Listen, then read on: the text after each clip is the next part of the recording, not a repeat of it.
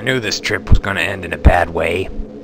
Old days you'd never take such a risk with a ship like this, but they were desperate, running supplies out here to the ice station in that place underneath us. They didn't listen to me. Half the crew were scientists anyway, up to God knows what. Wouldn't listen when I told them it was time to pull out. Captain turned a deaf ear too. Guess you can't blame him. Desperate times. Anyway, once we were icebound, we were no use to anybody. Some of the men lit out across the ice. Right around then, those warships found us. That was pretty much the end.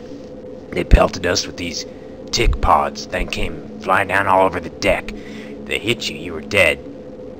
That wasn't such a bad way to go, considering. Once I figured out these sack tick things didn't like the cold too much, I shut off the generator. Let the whole ship ice over. That did the trick, mostly. I tried to send a distress call. The radios were messed up. Scientists didn't want anyone knowing we were out here. I guess I should have known they were resistance. Is that what you are? That outfit assures you sure ain't no spy. Looks like it hurts getting into it.